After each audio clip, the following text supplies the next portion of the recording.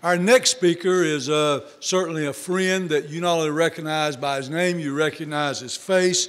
He's familiar to all of us at Farm Bureau, and that's former Speaker of the House of North Carolina House of Representatives, Harold Brubaker. Harold Brubaker served in the North Carolina House of Representatives for 35 years, including 2 terms as a Speaker of the House from 1985 to 1998. Many of you remember that we're at a Farm Bureau convention in 2012. We presented Speaker Brubaker our Distinguished Service Award. He was a strong friend in the legislature on a host of important issues that impact all of you in your farming operations. Since retiring in 2012, Speaker Brubaker has continued to work closely with Farm Bureau and with our legislative team down at the General Assembly, as I said, on a host of issues. Most importantly, though, Harold Brubaker is a Farm Bureau member. He and his son Jonathan work a cattle operation on about 180 acres in Randolph County. They have about 70 Angus and American Belgian Blues cows. And from what I can understand, from some folks have told me, Mr. Speaker, you're probably one of the largest breeders of Belgian Blues on the East Coast. We've asked Speaker Brubaker this afternoon to share some of his thoughts as a legislator and now as a lobbyist about effective legislative strategies, some that you can use, some that you can take back home. He knows us. Harold Brubaker knows us. He knows what we stand for. He's worked with us for years, even in times when he's disagreed with us. He's always been our friend. Ladies and gentlemen, let's welcome Speaker Harold Brubaker. Mr. Brubaker.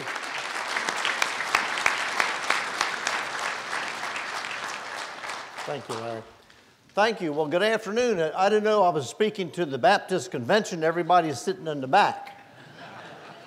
Now, you know, the church that I attend in Randolph County, where's Jimmy and where's my brother in Randolph County, Richard, Jimmy, and Ken, is a Friends church. And one of the older gentlemen in the church told me years ago, we got talking about Randolph County, and he said, you know, the bootleggers used to come into Back Creek Friends and sit on the back row. I said, oh, so then why is it filled up today? He says, I don't know unless they're descendants of it. But he said, you know, the offering plate always got the fullest on the back row, where the bootleggers were. Well, so I'm a little concerned about everybody sitting on the back row here.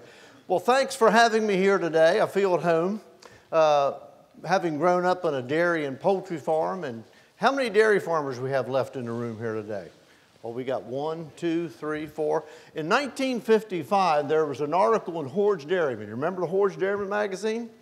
And it was a little cliche, a little saying, that little poem that said, I long for a cow of modern make that will milk 5 days for leisure's sake, sleep on Saturday, snore on Sunday, and start fresh again on Monday. Have you ever developed those cows? Well, it might be coming.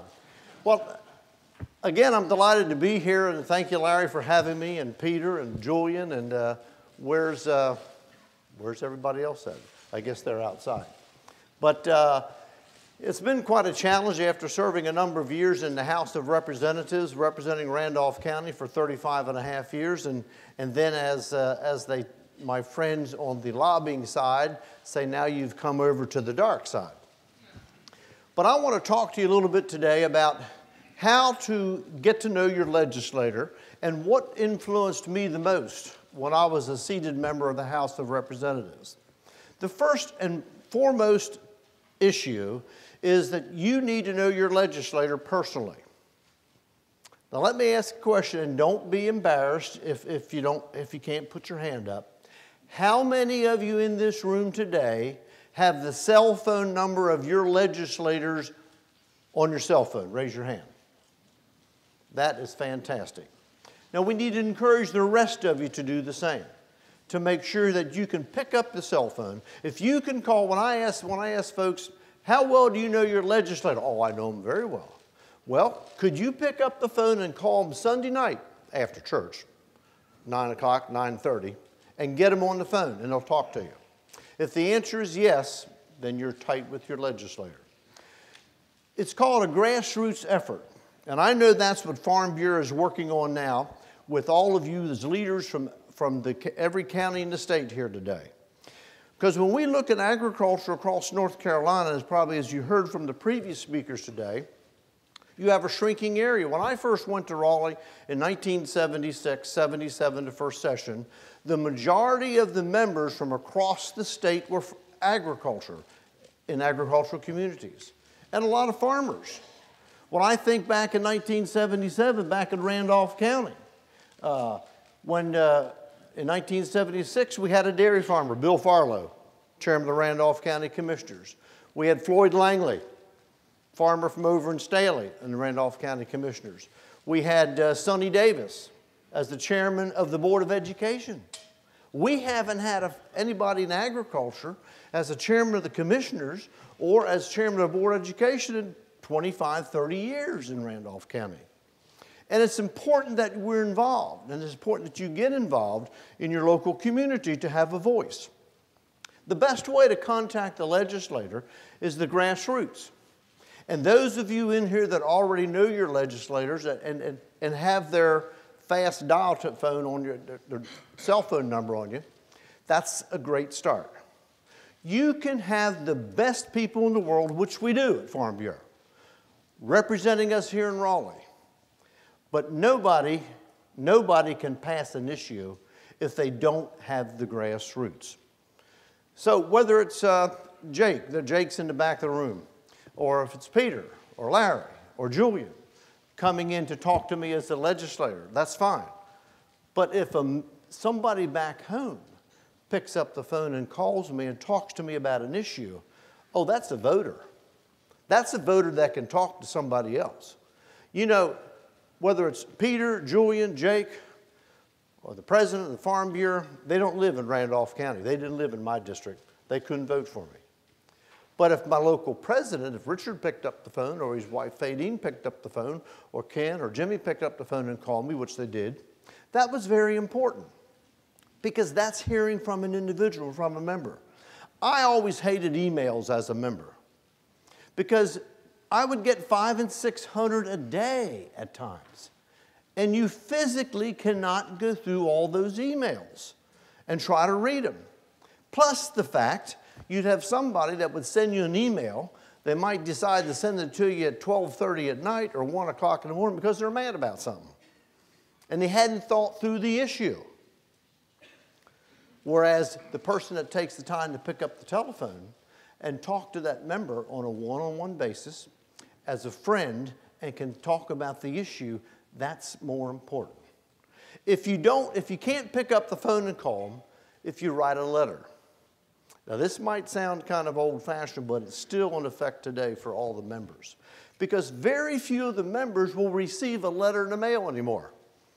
It's all email. You know? Who were the guys that said you're supposed to save trees? Well, my cows like trees and shade. The important fact is that handwritten letter, not that professionally typed letter on real pretty stationery that you had to go and get very expensively printed up, but that handwritten note. How many people take the time to do that today? And as I presently talk to members of the House and Senate, anytime a letter or a note comes in handwritten, bingo. That's the first piece of paper in their desk. That's the first thing they're going to read. So if you can't pick up the phone to call that legislator, write them a note. Write them a short note, a letter. Because think about it. It really don't take a lot of intelligence to sit down at a computer and type out an email address and send something off. It takes a little more of an effort to pull out a pen and start writing because, see, when you're doing that email, if you misspell something, you can do a spell check. You can back it up. Some of the best letters I ever had were misspelled words. I knew it came from the heart. Their mind was thinking. They were writing fast to try to give me their message, but it was important. That person had to take the time to write that note. A phone call is the best. A written letter is second. Of course, texting is a new fad today. Texting when I was a member, I liked texting. It just kind of started when I was about finishing up there. And now today I love texting. You know, it's always neat to text someone, hey, Ken, when you have time, can you give me a call? You know, something like that. Because you never know when you're trying to call someone if they're involved in the middle of a meeting or something else, but they can always text you back. So learn to text. That's important. To text to them, say, I need to talk to him when you get a second. A text that I received today from my congressman, Richard Hudson. He's been to the Asheboro Farm Bureau. Richard knows that I'm personally interested in Section 179. Everybody know what I'm talking about, Section 179 of the IRS Rules and Regulations. So the congressman out of the Clear Blue texted me today, and he said, the House is going to pass a permanent resolution to Section 179. Well, I appreciated that. You don't have to send me a letter, a long email, just a short text. Brief. And that's important for you of how you would reach your legislators and reach the members of the House and the Senate. It's very important. Now, especially as we look at the new demographics in the state shifting, when you shift from rural to urbanite, those areas, and you have more and more legislators coming from the suburban areas throughout North Carolina as compared to the rural areas of North Carolina. So you see this shifting of demographics. And so it's important of how some folks communicate. And they communicate a little differently than in the rural area. You know, where as the crow flies, how many have heard that saying before? As the crow flies, you might be 5 miles from the house. It might take you 20 miles to get there, but you're only, by the way the crow flies, 5 miles from the house. And so it's important as we see these dynamics changing in politics in North Carolina, that we make sure that we have that interrelationship with the legislators. Because in our industry of agriculture, there are more things done in Raleigh that affect our livelihood, our neighbor's livelihood, than frankly in Washington, D.C. Need I say LA 200 regulations back in the mid-90s? Whoever, as the old fellow would have said, whoever would have thunk about that? You know, they're changing. And so you have your urbanites that might think different about rules and regulations. And how many of you ever heard of the Rules Review Commission in North Carolina? That was, yeah, you're married to one of them. That was set up, that was one of the things we did back in 95, 96, where we have a commission set up to review all the rules and regulations that are passed. Now, and Fadine Whitaker is appointed to that review board right now. One of the most important committees in North Carolina. What they're supposed to do on there is say, what's the economic impact? So if you pass this rule regulation, Department A, B, or C, what's the impact in North Carolina? How is it going to affect agriculture, if you will, or how's it going to affect all other facets of business? Is it an economic generator or a cost factor? That's the things that they're supposed to take a look at. So besides EPA, the Rules Review Commission, is, in my books, is a very, very important commission. Now, we had some folks a couple years ago wanted to do away with it. And the only way we got that passed in 1995, 96, Peter and Larry, was we had to attach it. It was an 80-page bill. We had to attach it to the budget bill. And all my good friends over in the Senate pitched a fit. Senator Bass Knight, he didn't like it, but I told him it's the only way I could get him to talk about it. And Rules Review came along, and it's been very important to North Carolina. So when you're looking at the importance of grassroots and the importance of what you do here at Farm Bureau, think about this. So whether it's the president of your organization or the other folks that are downtown, Peter, Julia, Jake, that are walking those halls, it's important that they have backup. And so when they stop into an office to see a member about a particular issue, whether it's auto rates, which I'm working with them in that particular issue, that the backup comes from back home. Because when we walk in that office, we're not a voter, but when you call, that's very important. And that's the important part that I want you to be thinking about today. That you should know your legislators individually. Be polite, be nice. You all know that. Your mothers and fathers taught you all how to do that when you were growing up. but it's extremely important to be brief when you talk to your legislator. I used to get a little perturbed when my secretary would come in and say, so-and-so wants to come in and want to block out an hour. Well, what do they have to talk to me about an hour for, you know? Be brief, 10 to 15 minutes. Never hand out anything that's longer than a one-pager. Oh, I had people walk in with books and everything else and here, we want you to read this. Yeah, right, when am I going to get time to do this? You know, I'd put them on a stack. And I had good intentions. I thought the rainy day or slow day, I'd start reading that stuff. 9 months later, that stack was up to here. And then we're out of session. Well, what am I going to do? Got to clean my desk off so it goes in the wastebasket. But that one pager that someone handed me, I had time to read it. And that's what's so important. So you have your facts very short, brief, to the point. Don't waste a lot of your legislators' time. And of course, by having a personal relationship and a very close friendship with them, that's extraordinarily important. And that's what it's going to boil down to. Let me give you an example. So last session, there was an issue dealing with insurance companies paying for eyeglasses. Now, first of all, let's stop and think about that for a second. Since when is an insurance company going to pay for eyeglasses? It's the policyholder that's going to pay for them, or the business guy that's paying for the policy. Insurance companies don't pay nothing. They're providing the service of collecting it. So the mandate was coming down that they did not have to give discounts to eyeglasses. So if you were a member of Company X and you went to see your ophthalmologist, and he prescribed a pair of glasses for you, because you were a subscriber to this company, you would get a 30–40% discount. And the bill said to do away with that discount. Didn't have to give you that discount, okay? Now, what happened? So in the insurance industry, in trying to talk to members, and the insurance industry did not have grassroots, but the optometrists did, and every optometrist in the state got on the phone to their legislator. That thing slid through there like a freight train because of the grassroots. Because, you see, the Dr. Collin understood what that meant to his business. I mean, how many of your business would like a 30–40% increase if you didn't have to give a discount? They understood what it was about, and they called their legislator to get their support to get them on board.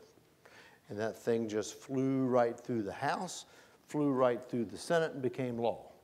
It's because of the grassroots that they were successful.